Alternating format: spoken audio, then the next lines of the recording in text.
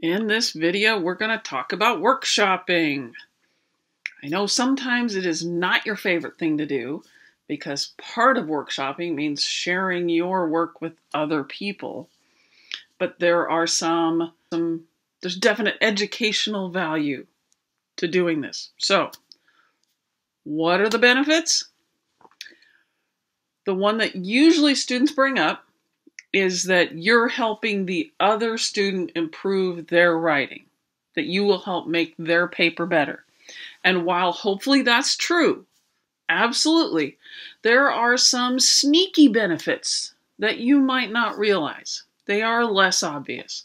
Your writing will improve the more that you focus on writing, the more you think about writing, the more you try to figure in your mind how to make something, how to do something, the better your writing will be.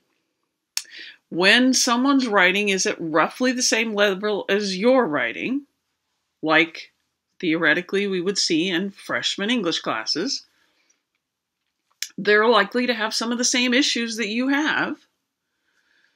So, here's the thing. You know how it's always easier to spot somebody else's flaws?